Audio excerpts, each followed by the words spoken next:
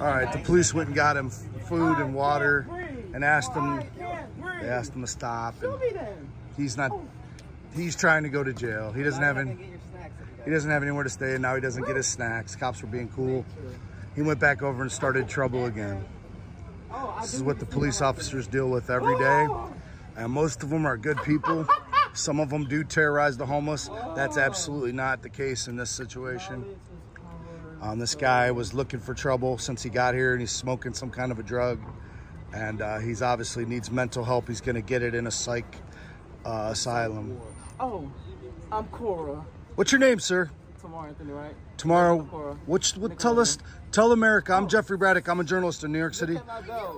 What's your situation? Please be quiet. What's your situation? Y'all fighting over me. Sir, what's going on with you today? The officers are trying to help you in every way they could. Don't interact with them. Okay. Oh yeah,